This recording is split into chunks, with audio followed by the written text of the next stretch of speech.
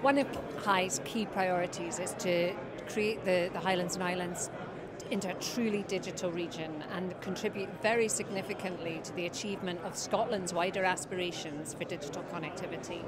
At the moment, our key areas of activity are the rollout of next generation broadband across the whole of the Highlands and Islands in every local authority area. We are rolling out high-speed broadband to a lot of Scotland as part of our £2.5 billion investment by BT across the whole of the UK.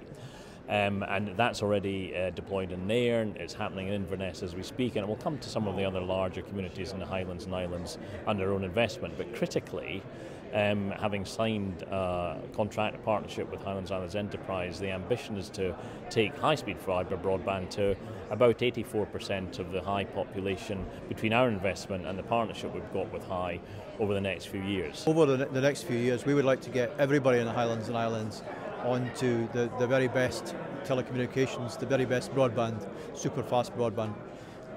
It's a big task, and it'll take a number of years, but at the first stage we've recently entered a contract to take next gen broadband to 84% of premises in the Highlands and Islands. It's a massive rollout for HIE. It's pretty much the most complicated rollout for any of the bids in the UK. It's certainly the biggest area that we're rolling out to in any of the UK. But it's going to make a massive difference to the people of the Highlands and Islands. We're going to be covering 156,000 homes as part of this. Community Broadband Scotland is a new initiative. It's a £5 million initiative to help communities that are currently receiving limited or no broadband, to help them deliver local projects to bring better connectivity to their areas. Famous in quantity, 2 uur is aan de service in wordt kan koers nou. Toord had de hen chemical project in het telehealth. For the fine doing Shadavish can follow us and high. It is Mirage famous at the one of the planes go hospital. It's on Ganati Vinage the examination. It is Hugh there could be rodents in Tahiti I can high. It is famous at the Ogolan Hospital. It's on Rodad down a station. You are talking the television to the internet. We've already run a number of courses from Shetland all the way down to Argyll and everywhere in between. So we've talked so far to over 150 businesses, and obviously we hope to do a lot more going forward. We tend in government to spend a lot of time doing a lot of kind of forecasting and getting a sense of what the economic impacts will be, and obviously that's important.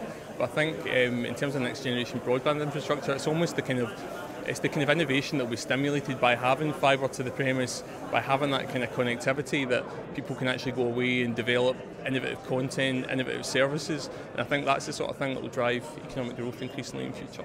Highlands and Islands Enterprise and Business Gateway are working together to provide one-to-one support to businesses across the region to help them understand how they can make the best use of broadband. And we're also working with a national charity called Citizens Online to help individuals and communities understand how they can make the best use of technology. There's a few different places we can offer advice. We've got some online resources at digitalhieguide.co.uk where there's over 150 guides telling you all about how to buy a computer, how to build a website and where to get more information. Or if you visit the Digital HIE website at hie.co.uk/digital, then that gives you information about all the support that we can offer. In terms of employment, I think it opens up opportunities to people to live in different areas and to deliver services which require high bandwidths to other areas across the globe, and also to access home working opportunities which are being developed and investigated by a number of business services operators in our region. The next gen broadband services it will cost a bit more than some people are paying. The difference is if you're on a sort of package £10 to £15 a month, if you want to jump up to the more expensive or the faster services, they will be a bit more expensive. But if you're used to already paying £25 a month, you won't see much, if any, increase in costs. So for many people, they'll be getting more for the same amount of money.